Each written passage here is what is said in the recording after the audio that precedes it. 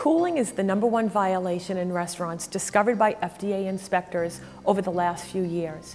79% of full-service restaurants were not cooling TCS foods down properly.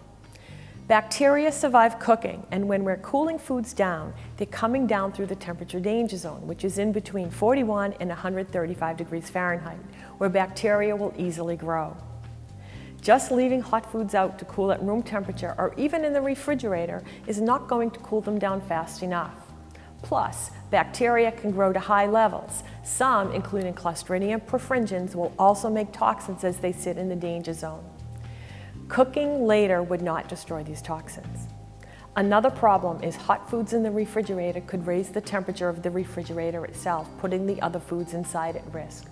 According to the FDA Food Code, food should be cooled quickly in 2 stages, from 135 degrees to 70 degrees Fahrenheit within 2 hours, then continue to cool those foods from 70 to 41 degrees in the next 4 hours for a total of 6 hours. There are ways to speed up that cooling time, using an ice bath around a hot food or reducing the portion size, cutting a roast into smaller pieces or emptying soups into smaller containers. We can spread foods into shallow containers no more than 3 inches high, and this works well for hot cooked rice or vegetables. And an ice wand or chill stick is great for cooling soups or stews from the inside out.